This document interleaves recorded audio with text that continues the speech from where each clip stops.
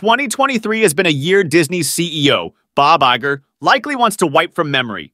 As he returned to the helm, hoping to steer the ship towards success, it's instead been one of Disney's most dismal years in history. It's a stark contrast to what should have been a jubilant celebration for the company's 100th anniversary. Instead, it's been a year marred by disappointments and colossal flops, drawing ridicule rather than applause. Disney's 100th anniversary milestone was overshadowed by box office debacles. The Marvels, among others, is in the running to become one of the biggest financial sinkholes in cinema history. Projections hint at a struggle to even cross the $200 million mark, while the production and marketing budgets dwarf these figures, spelling financial catastrophe. This year's narrative of financial woes isn't the only storm Disney weathered.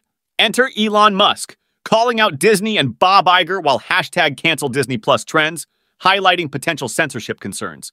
The hope for a revival in 2023 post-pandemic was shattered as Disney's mismanagement, ballooning budgets, and an audience weary of preachy narratives collided, spelling a perfect storm of catastrophe. The reality is grim. Disney hemorrhaged hundreds of millions, and their image took a beating. With 2024 looming, prospects don't seem much brighter. Fewer movie releases might curtail losses, but the wounds from 2023's cinematic calamities run deep. So, what's your take on Disney's tumultuous year? Share your thoughts in the comments, like subscribe and hit the notification bell to stay updated. This saga isn't over yet. Let's navigate through Disney's stormy seas together.